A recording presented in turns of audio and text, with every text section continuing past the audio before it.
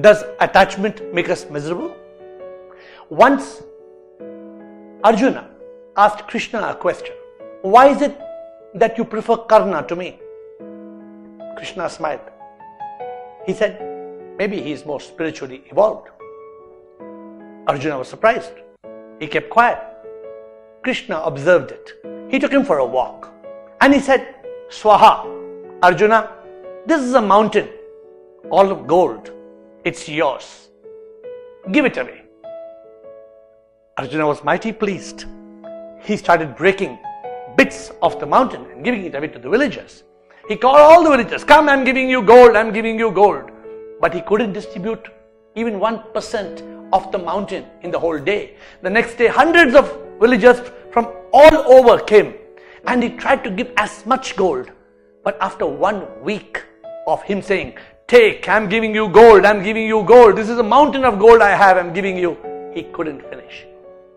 Krishna came back and Arjuna said, I give up. How can I distribute this mountain of gold? Krishna said, okay. He took him for another walk. Let's see how Karna is doing. He'd also given Karna a mountain of gold. And here we find Karna had called all the villagers. And Karna was talking to the villagers. He was telling them, my friends, this is a mountain of gold. I have nothing to do with it. Please call all your friends, call all the villagers from nearby, and then make a fair distribution. Take away all the gold. It's all yours. And he walked away. He just walked away. Krishna had given the same task to Arjuna, but Arjuna was attached to the mountain. And Krishna had given the same task to Karna, but Karna walked away. What happens in life? Don't we get attached? Don't we get attached to our wealth, our money, power, people?